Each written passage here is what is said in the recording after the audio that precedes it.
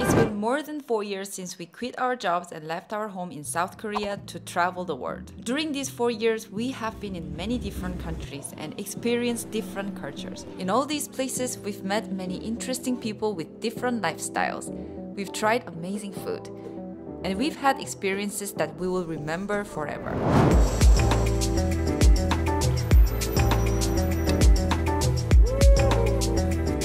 Even though the pandemic slowed things down and made traveling more difficult and we're not as free as we used to be having to work online while traveling, we keep moving around in search of new experiences and exploring and discovering different places around the world.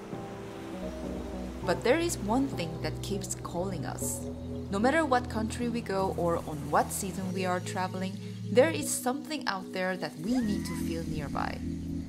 The sea.